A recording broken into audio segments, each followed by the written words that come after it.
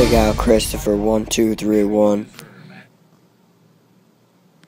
Good morning. I'm going to the Smithsonian today.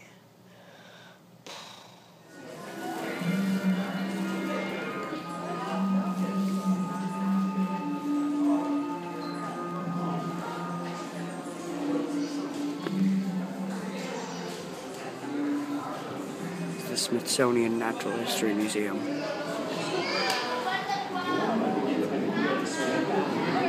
So we're in the geology section of the Natural History Museum at the Smithsonian.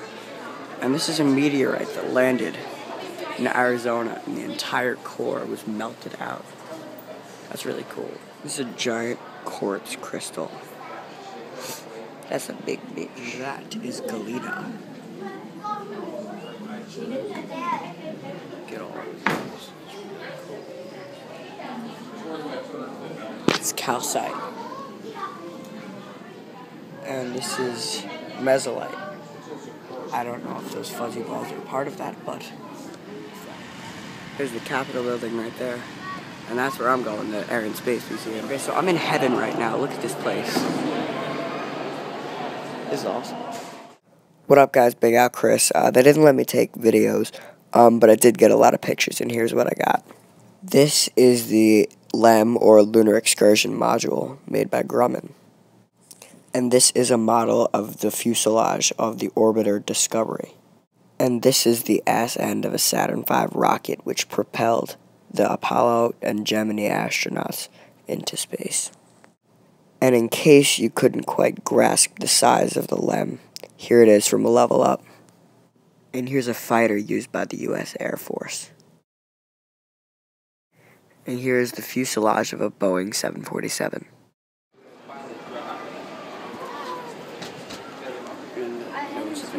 Either 747 or A380, I can't tell.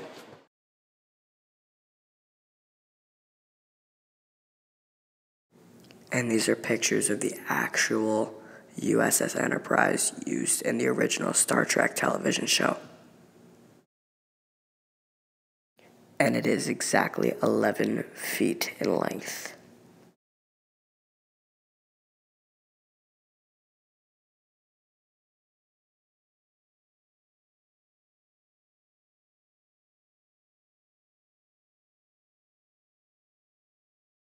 Walking in DC, it's like Manhattan, but a lot less crowded.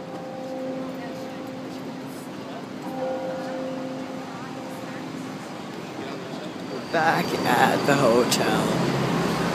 See, Grand Hyatt.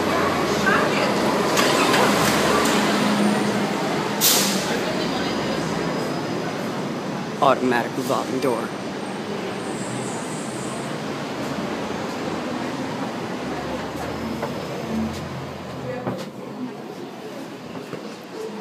Here's the lobby again. We're gonna go up to the room. Oh, I think I'm gonna show you the room today, because it's nice. You've seen the lobby already, so you don't need to see that, but I'll show you the room. Okay, so this is the room.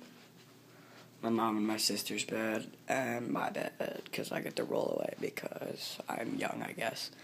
But we got a really crappy view of the lobby. Like, if we were there, it would be better, but this is what we got. I mean, you still can see the lobby, kind of, if you open the window. It only opens to there, but you really do get the lobby if you do that. So that's it for my day at the Smithsonian. I want to go to bed now. Big Al Chris. Signing out.